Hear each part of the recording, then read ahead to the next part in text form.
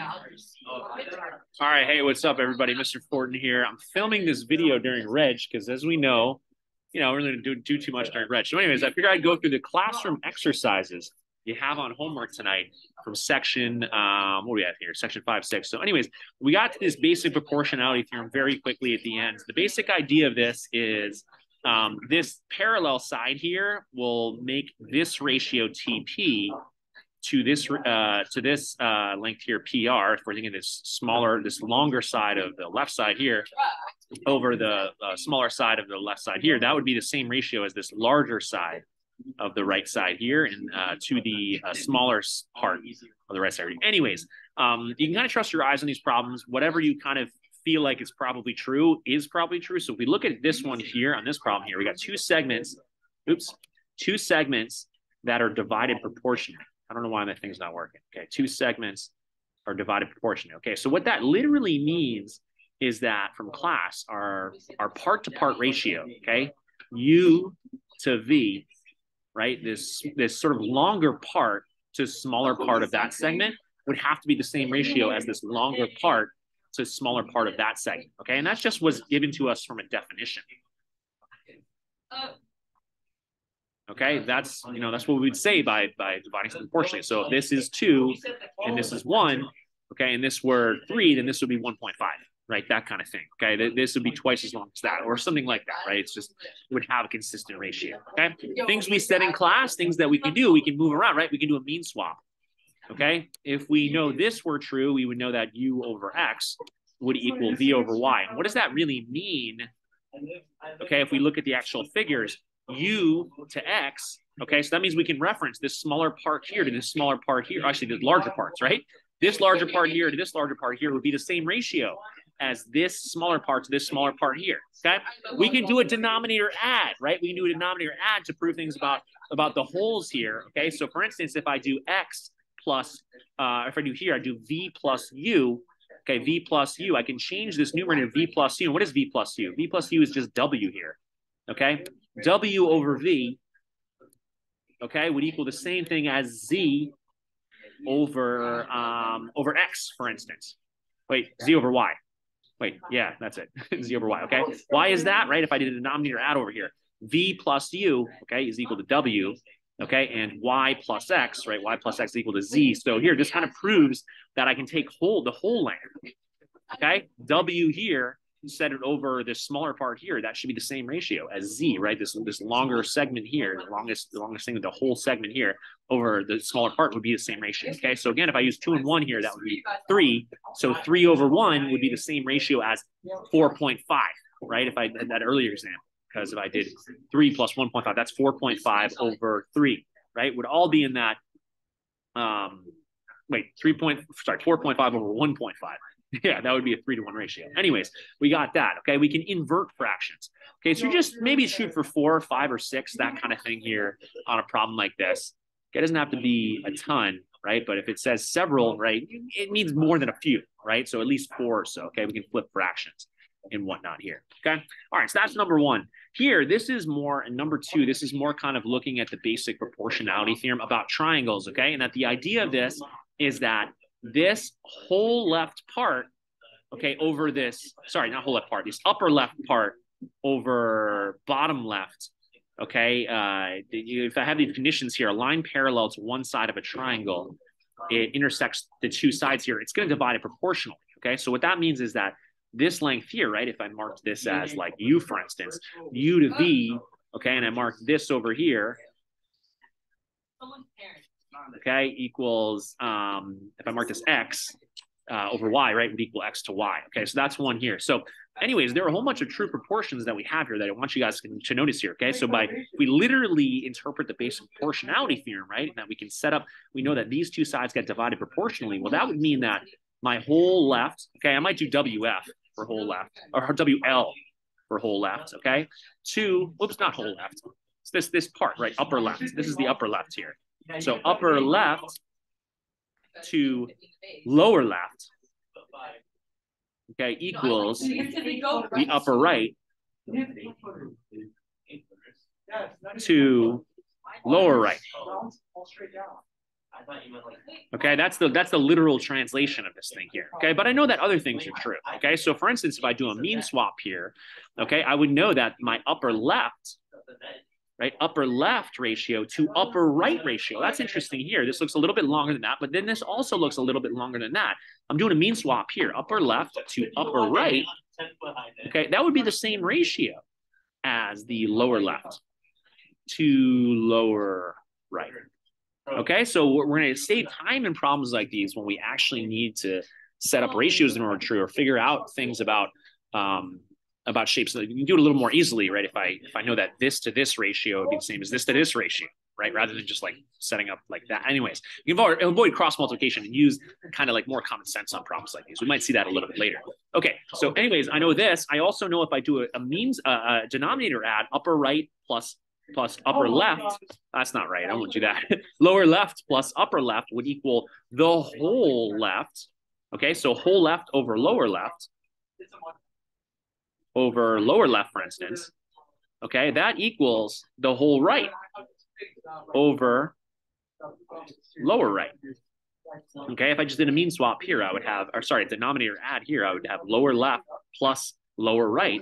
Okay, and then that would just equal segmentation postulate would tell us that would just equal the length of the whole right. Okay, so then this proportion would be true. Okay, the reciprocals are true too, right? Like lower left over WL whole left would equal lower right. Okay, over whole right. Yes, question. I had to take the okay. After the test, and my teacher said she'd email you. Okay, sounds good. Yeah. What's her name? What's her name? So I can email her just in case she doesn't email me. Okay, sounds good. Thank you. All right, cool. Whole right here. Okay. Cool. I can also, so I did this with lower left, lower right before. I could do this with upper left, upper right, right? I could have flipped these fractions too. Like check this one out. If I flip these ones, invert the fractions. Okay, lower left over upper left. Okay, lower right over upper right. Okay, and I did a denominator add, right? I could prove that that this true for the wholes to the lowers. Okay, it was true here. I can prove the wholes to the uppers are also true as well. Because if I do upper left plus lower left, okay, upper left plus lower left, well, that's the same as the whole. So denominator add here, right? The whole left, okay, over the upper left would also be in a consistent ratio with the whole right. Okay, and why? Well, do denominator add here. Upper right plus lower right equals, well, the whole right, okay, that we have over the upper right. Okay, so anyways, you see here, we end up with tons of proportions. And for all these, like, just use your common sense, okay? Does this look like something that would have the same ratio? And if you think it does, it probably does, okay? But remember, like, this is all provable.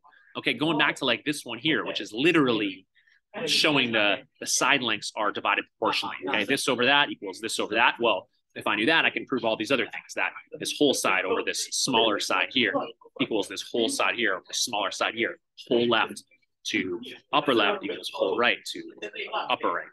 And a whole bunch of other ways we move things around, right? A lot of things you move around in math, okay? So that's what makes it fun, that makes it challenging, that makes it a puzzle, and we persevere through that, okay? This one here, number 5, actually, I didn't explain today at all in class. That's fine, right? You're gonna get this proof very quickly on Tuesday, okay? Because we have a little more we gotta get through.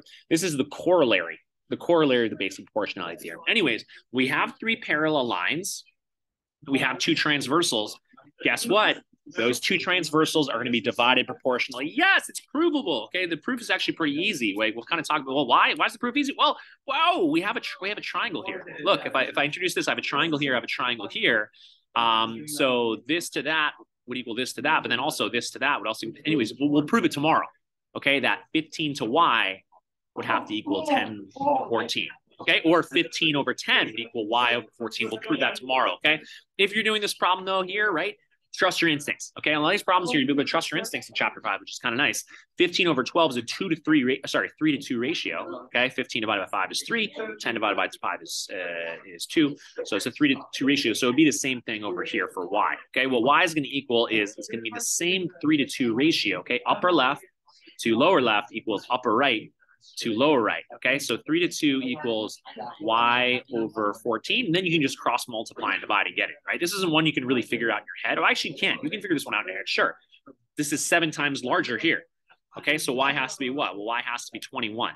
Okay, because 21 over 14 would be 3 to 2, and that's what our scale factor is. Okay, makes sense? You can cross multiply and divide to get it. Anyways, seek me out if you need more help in this.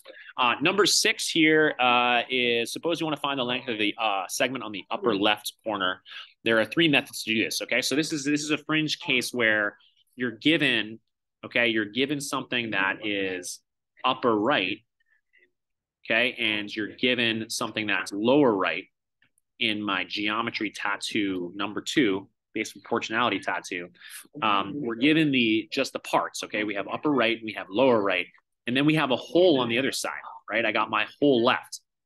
Okay, and if you notice here earlier, whenever I have holes, generally when I have holes, I'm gonna have another hole in there to set it up as a proportion. Okay, and that's why it might be a little harder in this situation, but you can figure it out. Okay, first of all, right, if I know what one hole is to the other hole over here, that's going to be the same ratio as like this to that, for instance. Sorry, that to this, right? 14 to whatever the hole is here is the same as that to that. And I'm guessing that's what they do here. So, right, the things you can do, okay, three methods are suggested below completed solution. Well, here what they did is, well, if I don't know what my holes are, how can I get the hole?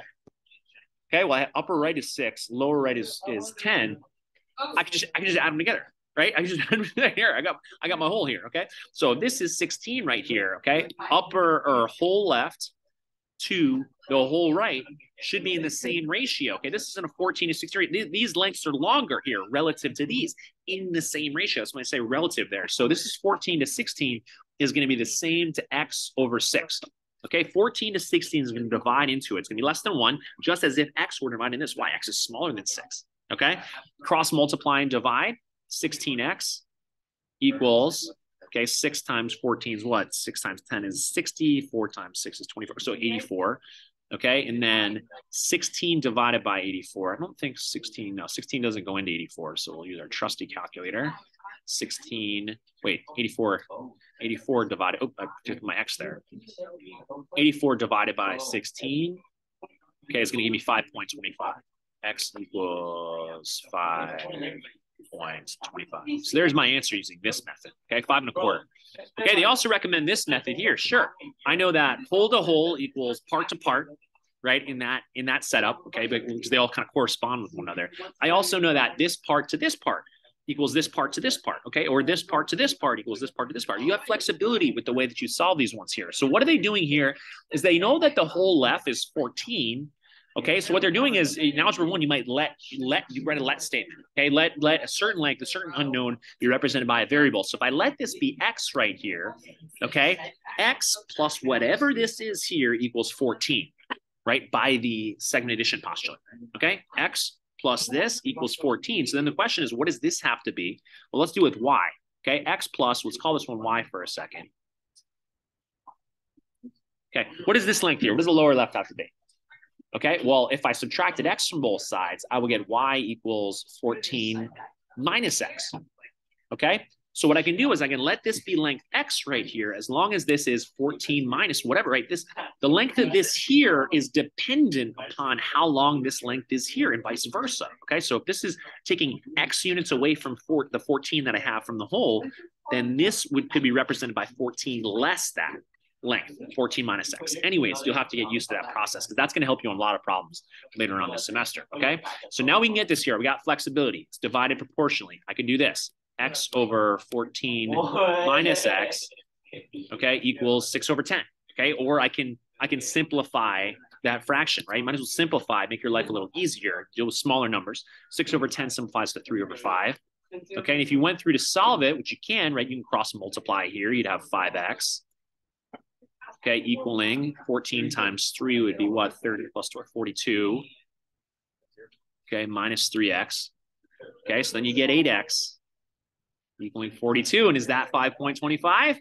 It is. Okay, it is here. So now we solve this equation, right? We got 42 on one side, we got 8x on the other. So we'll divide both sides by 8. That front number is going to be, yeah, there we go. Okay, x equals 5.25. Okay, 3 minutes to go on Reg. Let's see if I can finish this video. Okay. All right, so this is another way to do it here. Okay, so this is, I know my length here is 14. But I also know, okay, that this is in a 3-to-5 ratio on that side.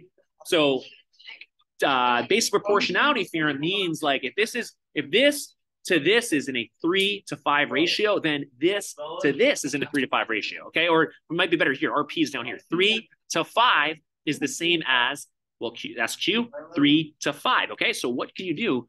3-to-5 ratio can be represented using variables, right? 3y to 5y. Okay, so what we can say here is that, right, we're in a 3y to 5y ratio, and then you know what? 3y plus, from the segment addition postulate, 3y plus 5y would have to equal what? Okay, this is kind of similar to those problems that we had in section 5.1. We know that the length here is 14. This is 3 parts to 5 parts, so we can actually just add them together. Okay, add them together and solve for y. Okay, 8y equals 15. So I get y, and that's going to help me get the upper left. Okay, 15. That's even worse. Okay, 15 divided by 8 is 1.875, so that's y. But I need 3 of those. Okay, I need 3 of those to get the upper left corner. So hopefully you see that one here. That's actually a cool way of doing it. Really quick. You don't have to set up a proportion. Okay, so now I'm going to multiply that by 3. And, ooh, did I do something wrong here? Oh, I put 15. I should put 14. Okay, anyways, hopefully get the idea. People are leaving Reg right now. Message me if you have any questions. I think you'll be able to explain why. Well, we know they're in a 3-to-5 ratio. That's what we do. Okay, if you have any questions, thanks for watching. Take care. Bye.